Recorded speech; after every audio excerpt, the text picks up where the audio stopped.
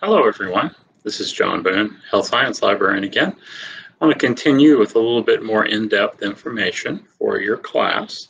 I want to kind of first begin with talking about common components of any kind of a research paper or research study when you come across them. So let me pull up a PowerPoint that we'll look at. Okay, one of the major sections you will find in a paper, very first section most likely, is going to be the abstract. And it's basically an overview of the research study or research paper. It's usually just 2 to 4 paragraphs in length, roughly.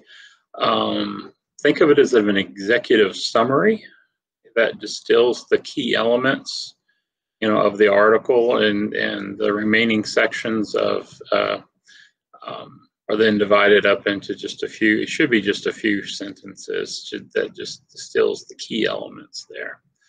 The next section that we'll talk about was the introduction, and there's also sometimes a literature review combined.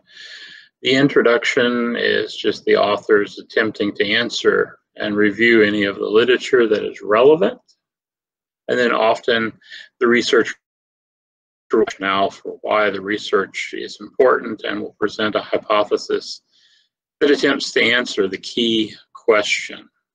Lastly, the introduction. It should summarize at least, and state the key question following the completion of the research. For example, are there any important issues or questions that are still left unaddressed? A literature review, basically, as you can see on the screen here, looks at the past research on the author's thesis. The literature review will demonstrate to other researchers that the author has thoroughly acquainted themselves with their topic. And like it says here, it's not often marked as a separate section. The methods section, this is basically the meat of the paper. This is where the author goes in and talks about how it's arguably the most important part, because he's going to try to talk about how the details that they will use to support or disprove their thesis. It allows readers a chance to evaluate the quality of the research, and second, it provides details by which another researcher is able to replicate the research and validate the findings. Ideally, the description of the methodology does not force you to refer to other documents. However, if the author is relying on other existing models, they will be referenced in this section. The data, this is not necessarily the most important section, but it depends on what your purpose is for reading the article. Looking at the data in combination with the results gives you a more unbiased result of their experiment. Sometimes you want to skip this section entirely, because the methodology section is the most important section of this. Sorry about that. Unexpected phone call from somebody I don't know. Anyway, continue. After the data section, we have the results section. The author explains the results of the data. In longer research papers, the results sections contains data and perhaps a short introduction. Typically, the interpretation of the data and the analysis is reserved for the discussion section, which is at the end. The discussion and/or conclusion section is where the results of the study are interpreted and evaluated against the existing body of evidence that's out there, and the literature that is out there. Oftentimes, this is where you'll get what bottom line. They'll say, what is the bottom line of the study? Is if they're looking at a particular drug, is the drug effective? Does it work? But we have to be careful in just jumping, as they would say, don't jump to the conclusion. It's good to read the conclusion, but as I've been told many times, far too often the conclusion giveth but the materials and the methods section take it away.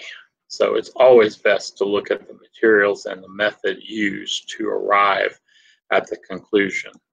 And after this section, after discussion, you will usually find the reference section of a paper.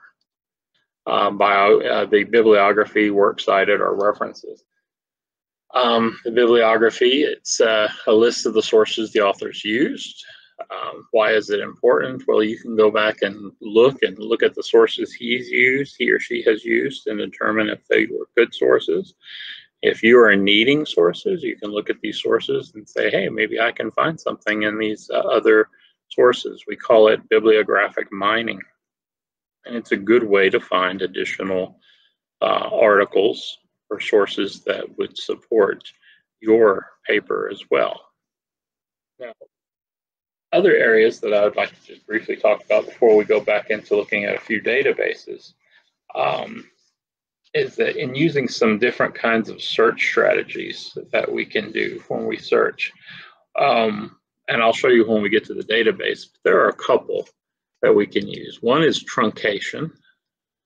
And I'll talk about that before, a little bit before we get to looking at Boolean again. But truncation is where you would use the little star symbol. And you could use the star symbol to truncate words. For example, like the word, you could type in farm, P-H-A-R-M, and the little star of the shift of 8. And then that would return results that would contain pharmacology, pharmacy, pharmaceutical. It expands out the word basically, and so or sometimes truncates. It's called truncation because you're just shortening the spelling of the word, but when you put the asterisks on there, it's going to go out and look at everything. So, and you can also use the same star or asterisk, and it allows for multiple spellings of a word. For example, if you spell the word sulfur and you put it in a search and you spelled it S-U-L asterisk U-R, that's going to return both the American and the British spellings of sulfur, since the British spelling is S-U-L-P-H-U-R versus the American spelling of S-U-L-F-U-R. Another key term and this is in a handout that you will be presented, so I don't have necessarily something on the screen right now, but you will be presented with this. Searching for exact phrases. If you want to search for an exact phrase, it works the same as it does in Google, the quotations. Just put quotation marks around something and it's going to search for that exact phrase. In most all databases work the same. There are very few differences, but if you try this and it doesn't work in a particular database, go to the help section of that database, and that should be able to tell you what kinds of symbols are used for their forms of truncation, wildcard, and if they use the quotations for the exact phrase searching. The next thing I have on here, I've talked about it a little bit before, but it's the Boolean searching, which is is basically Boolean logic. It's a system that allows you to set a relationship between keywords or concepts when searching. Most commonly used are and, or, and not. And they work in most databases. EBSCO and other databases will often have and as the default setting that's already on there. And so you're going to combine terms every time you search, and that's okay. It's meant to do that. It actually makes your searches a little better, more efficient.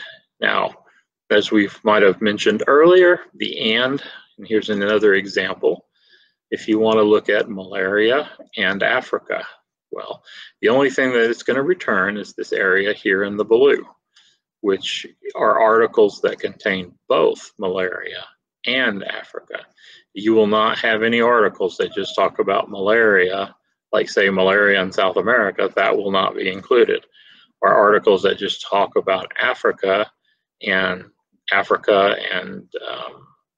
deforestation or something is not going to show up in there because you specifically joined that with and. Now, if you looked at congenital versus neonatal on this one, and you had or in there, you're going to get articles that find congenital, articles that find neonatal, and then articles that find both combined. So you're going to find everything. If I scroll down a little more, this is actually supposed to be not no, but not. So in this one, malaria, not fever. So you're only going to return articles that talk about fever. Only going to return articles that talk about malaria. Nothing that talk about malaria and fever, and nothing that talk about fever by themselves. And you can combine searches using, like in this case, parentheses, and making your searches almost into like Venn diagrams here, where we're searching for congenital or neonatal, and malaria, and Africa. So that's going to be the sweet spot that the articles that you're going to return are going to be right in this area here. So that's kind of an example of more detail about Boolean searching. I want to go in and look at another database that I mentioned before. It's called PubMed. So I'm going to go in to Bracket Library, go to the A to Z database list again. And since we know the name of this one, we're just going to go to PubMed, and it's down at the bottom. PubMed is an excellent database. It's one of the best, right up there with CINAHL. It has a lot of good limiters.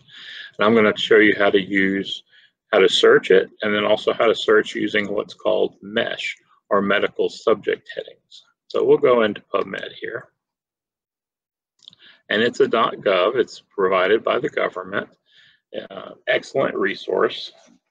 So let's do a few practice searches here. I'm just going to do one using, I always like to click here and go to right here underneath the search box and go to advanced search, because that will bring up, I'll have previous searches that I've looked for in here for my history, but I'm going to go ahead and delete those just by clicking here, and that'll delete all my previous searches. And I've also applied filters from a previous search. So if you come back and do a new search, you might want to check and see if you've got any filters that are still applied. If I hit clear all, it'll clear the filters. So from this screen, let's say we wanted to look up the concept of constraint-induced therapy and stroke. So we would start here. We're going to use all fields, and we're going to go in and type in constraint-induced therapy movement. Okay, of course I misspelled that. Therapy movement and stroke. Now in this case, you'll see that PubMed does not have an and field here. So if you ever have to add and or not to a search, it's always best to capitalize it, because then the database will recognize it as a command. In this case, I'm ordering it to look for articles that only talk about constraint-induced therapy movement combined with stroke. So now what we're going to do is we're going to add, and that adds to the search query box here. And then we're going to search. Okay, so it gave us quite a few results. 515. Well, we can come up here and we can limit by year. So I'm just going to bring this little slide bar here up to say 2015. Oh, now we went from 500 and something results down to what, 153, because I've limited to within 5 years. Let's go in and look at, see if we can add, let's go ahead and add English language here. We have additional filters, by the way, you could click on, and you can go through here and everything from article type to It can be a legal case, legislation, letter, portrait. I mean, it can be a lot of different things. So it's good with the limiters. You can limit it by species, language, which we just did with English, male or female, type of subject specific that you want to look at, journal title if it's in there, and also by age of the population in here. So we'll go back in here and we're going to go ahead and hit English, or highlight English. So we've knocked off just a few more down to 148. Okay, let's go ahead and add in the limiter age. Let's do 19 adult, 19 plus 19 years of age or older. We drop down to only 65 results now. That's the whole idea of the limiters as well, is you want to go from having, you don't want 20,000 results. I mean, you know, in this case, the fewer the results, the better. I mean, because 20,000 results, you're never going to be able to search through all those. You want to limit it down to the best. And by continuing to limit, you can limit it right down to the best, to what I call the sweet spot area of right where you want, the right amount of journals that you want. So in this case, we've knocked it down to just 65, and these would be pretty easy to search. And you could even go in and add other limiters if you would like, and limit it by article type, or limit it by, you know, just want to look in the abstract, or do you want it to be full text? And that would limit it even more. So that's just a good general search, example of a good general search in PubMed. There's another way to search PubMed, and that's using the medical subject headings, which I really think they're pretty neat. Maybe that's just the nerd in me, I don't know, but let's go back. We'll just hit PubMed, and that'll take us back, and we'll go back into advanced search. And again, let's go ahead and delete previous history of searches that we just did. And let's take out our limiters that we had put on this search too. Okay, now if you we go back to PubMed, and actually, I'm sorry, we'll start with this page. Don't worry about the advanced anymore on this. We're going to go down to the mesh. Now, mesh database is down here where you can explore other features that they have within PubMed. Mesh database, and let's do a search on giving flu vaccines to people with egg allergies. I used to have an allergy to eggs, and therefore was told not to take flu vaccine. And a couple of years ago, I got the flu. First time I'd had it in 30 years. Felt like I had been run over by a truck twice. I decided to go ahead and chance it and get a flu shot, even though I had egg allergies. And I had no reaction whatsoever, and I'm thankful I did. Just a little background there. So let's go ahead and start out by searching MESH. By the way, MESH is medical subject headings. It is a way that they have indexed the articles. For example, if you were to say, okay, I want to look up something about heart attack. Well, that's a layperson's term, you know, heart attack. Myocardial infarction is the medical term, and that's what MESH would come up if you searched here in MESH. For example, first we'll search here, and let's just say heart attack. Search. I'll show you what MESH will do. MESH is going to bring up the correct indexed term, which is myocardial infarction. It will give you a definition and a year that this term was introduced into the MESH database. Gives you search builder options. So you were looking at myocardial infarction. We could look at history of it. We could look at therapy, surgery. And here's what's commonly referred to as the MESH tree. In MESH trees, the terms are arranged hierarchically by subject. categories. More specific terms are arranged beneath broader terms. So you start out really broad here with the, like in this case, you've got the mesh categories, you've got disease categories, then you've got cardiovascular, heart, myocardial ischemia, and then there we go, myocardial infarction.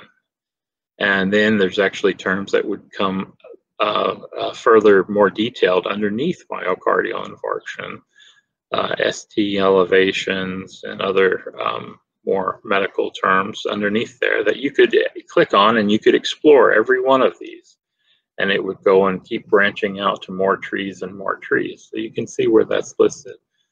But let's go back to our original topic about flu vaccines, giving flu vaccines to people with egg allergies.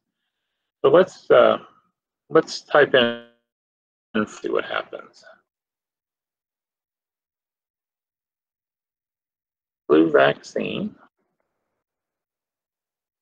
Okay, so then it comes back and tells me that the influenza vaccine is the correct term that, at least for their database, is indexed to. So we'll click on that. So, and this gives you an overview or where the subheadings are in here: blood, etiology, a lot of the toxicity, and then here's the other possible terms. You've got it kind of broken down, and there's the tree. So you've got influenza vaccines, or underneath viral vaccines, which are underneath vaccines, underneath biological products, and so on and so forth. So it's more broad this way, more specific as you go this way. So, okay, that's the term that they use. That's a term that I would like to use in my search then. So I'll come up over here on the right, and I'm going to click Add to Search Builder. And I'll just click this. And you noticed it put it in here, and it put the quotations around it because I want that exact phrase, influenza vaccines. And it's from the mesh. So it means it's from the index that they use. So, and then after we do that, let's see, it also happens to mention on here adverse effects. Well, that's kind of a possibility if you give flu vaccines to people who have egg allergies. So that actually fits our search criteria too. So let's click that. And let's go ahead and also add that to our search builder by clicking Add to Search Builder. Then we want to kind of look at egg allergy. I don't know if that's what they used in mesh or not, but that's the term that I came up with. So let's just see, egg allergy. Oh, I misspelled the word allergy, but that's okay.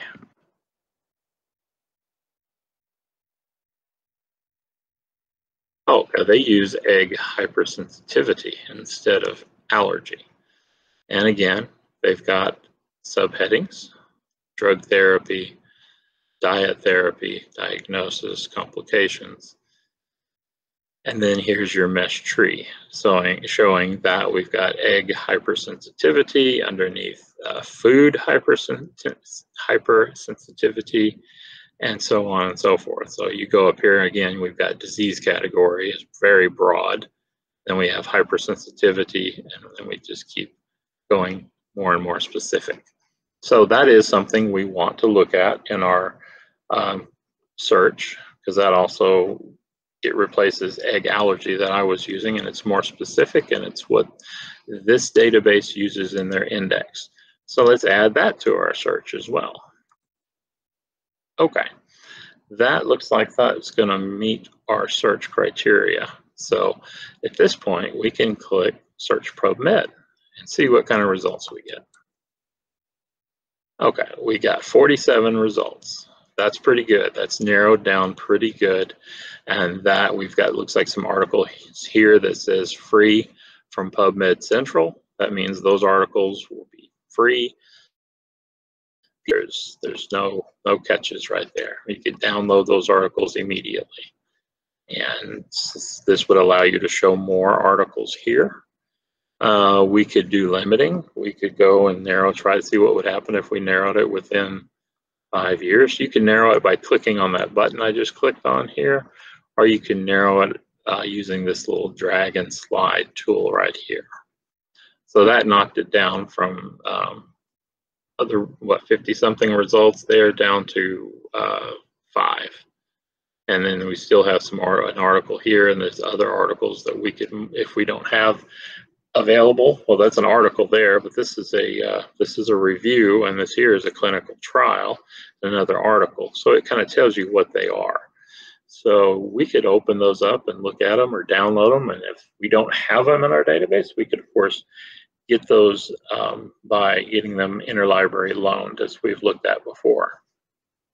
Now, basically the mesh, as I was saying, is it's the indexing process and gives you the most specific terms that are applied to a journal article held within PubMed. During your PubMed search, PubMed mesh terms recognized in the query are automatically mapped to the most specific terms in your search, giving you the most accurate results. There's an example of PubMed, searching in PubMed. And we've went over a few things like the truncation and the Boolean operators. Another thing that I would just like to leave you kind of with this video is that stay organized in your process of collecting research. When you're researching, stay organized, keep notes of how you found things. Like this search strategy, strategy we built here in PubMed. Take notes. What we started out with, and then what we added to, and what the mesh database said that they were terms they used to index. Write that down. I did this in PubMed, and I searched this, this, and this, and had this many results. In case you ever have to repeat that search, or in case you ever have to go to the library and say, you know, I was really trying to find this again, but I can't, but here's how I started my search, or how I did my search. We can probably go back in and at least backtrack and perhaps help you recover those search items if you write things down. It's just so much easier to do that for yourself. Write down the name of the database that you use, like I just said, PubMed, other sources, and your search strategy. Let's see, in the case of like literature reviews and systematic reviews and meta-analysis, you may want to create logs and track the information that you're retrieving. You know, create a working bibliography. A working bibliography means that you save the citation information for potential sources as you find them. Doesn't mean you necessarily go and pull up every one of those sources. It's just like you read it. This is an interesting title. I think this could be applied to the research that I'm doing. I don't have time to go dig that article right now, but I want to write down the bibliography. I want to write down the citation so I can go back and find it later and see if it really was something that's going to work for me. You know, and as you go along, you're going to eliminate sources because your research might take you in one direction or another direction, and that's okay. That's what research is all about. There's nothing wrong with that. And you eliminate some. You might want to create a file folder, as I had mentioned at one time before. Create a file folder, and whenever you get a journal article in from interlibrary loan, save it to that file. Save working bibliography to that file. Write down, or maybe put it in a Word document, the search terms you used in the database you used to search, and have that all in that file, so you've got everything in a central location. You might just need those later as your paper evolves. That's kind of what I wanted to talk to you about in this video.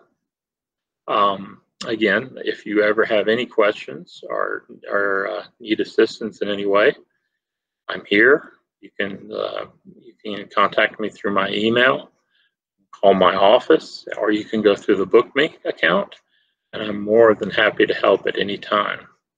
I hope you have a wonderful day, and hope this semester continues to go well for everybody. Thank you.